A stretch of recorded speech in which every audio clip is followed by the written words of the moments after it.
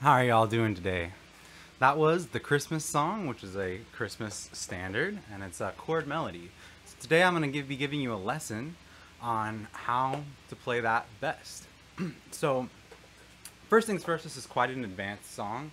So if before going through this song, I would suggest making sure you have all of your basic major 7, minor 7, dominant 7 shapes down. I will be putting some charts on screen, so maybe you can start to learn those if this is your first time, but I'll have other videos on my channel going over more basic guitar chords and stuff like that that will be used in this video.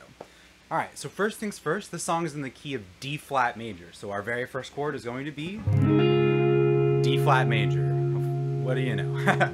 So we're on the 4th fret here, we're playing this shape.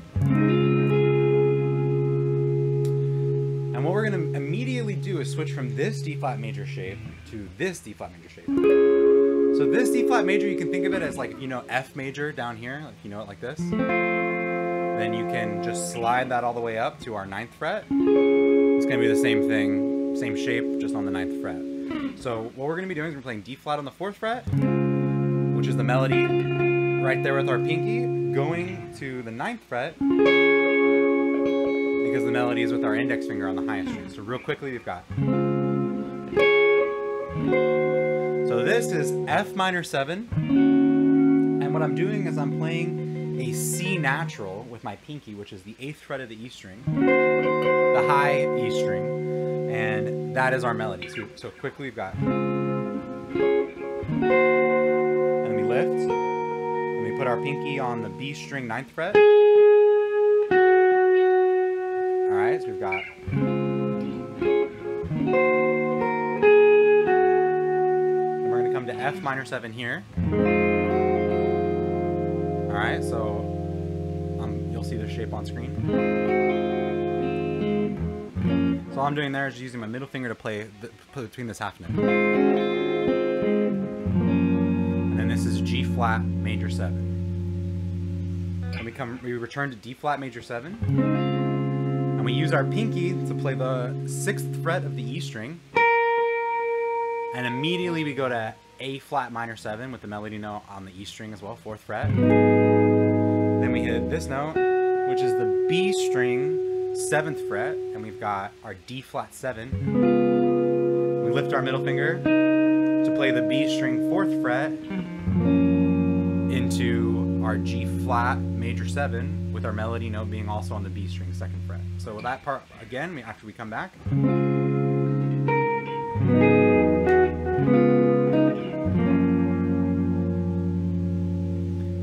And then we have our C flat 7.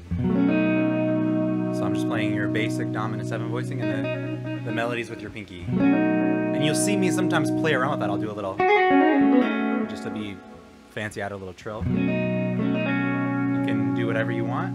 Then we're going to come back and play D flat add 9, which is slightly different than D flat major 7. It takes out all of the identifying chords and really puts the root, because that's what the melody is the root note of D flat on top. So we're really hearing that instead of the 3rd on top, which the other voicing would give us. And what we're going to do is play the melody, and we slide that shape up to our E flat minor 7. So we got, but we're still playing this as just an add 9 chord basically. Then we're going to lift our pinky, we go. You see that? So we're on the G string now. It's between the 6th fret and the 8th fret. But since we're holding the chord, our 6th fret is already barred, so we don't really need to worry about that. Then we come down here to F minor 7 on the 1st fret, with the melody note being on top. So that's F minor 7 on the 1st fret of the E string as our melody. Then we've got the 4th fret of the E string, then the 6th fret of the E string, and then we jumped into our G half diminished, which you'll see the shape on the screen, and I'm going to use my index finger to bar and hit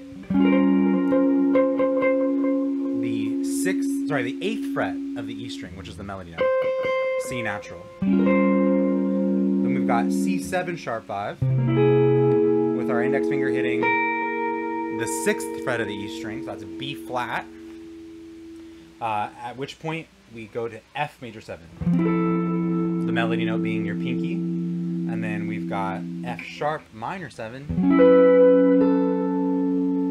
B13. So I'll go slowly over that part. After we've got our G half diminished, F major 7, and then we've got F sharp minor 7, or I'll call it G flat minor 7. Sorry, yeah, G flat minor 7. You see that? B13 with the melody note there. E major 7. Then we've got E flat minor 7, but we keep this note on top. So we've got, and then another A flat 13. And we resolve to our D flat add 9. So that is the entire first A. I'm going to quickly play through that, and then we're going to go on learning the second A. Okay, so real quick.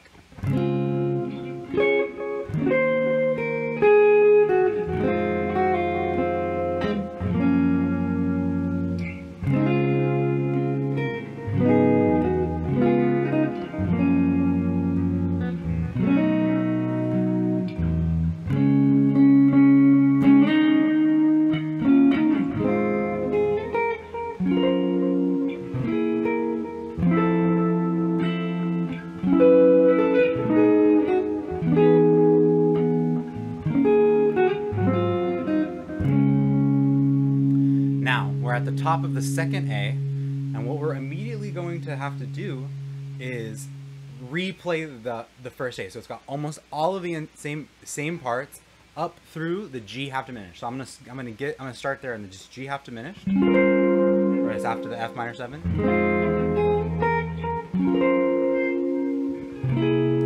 Now we have the second A. So what we're gonna do is we hit this note, which is D flat, the root note, on the 9th fret of the E string. And then we're going to jump to F minor 7, with the melody note being the B string 9th fret. So we got, and then we've got B flat 7, with the melody still being on the B string during this chord. We got, and then that note again, the D flat on the 9th fret, and we've got E flat minor 7 with our pinky.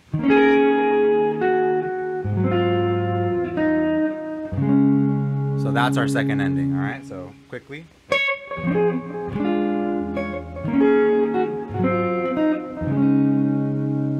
Now we're gonna go on to the bridge. So first things first, we've got these notes. So this is the G string, 6th and 5th fret. All right, 6, 5, 6. And then we're gonna hit our A flat minor 7 with the B natural on top, which is going to be found on the 7th fret of the E string. Then we're going to grab D flat. So we got, and we're going to walk it down the scale. You see that? While holding the chord. We happen to G flat major 7. We're going to repeat that same idea.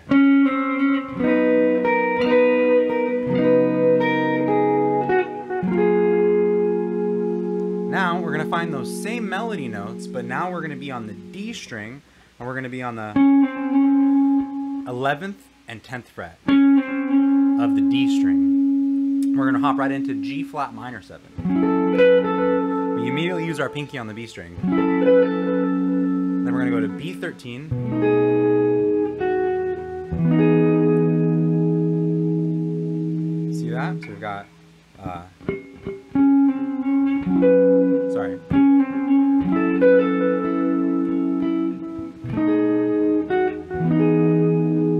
And now we've got our, so these notes are all on the B string. It's the 6th fret to the 9th fret to the 7th fret. And then we jump into our B flat minor 7 with that note still on top.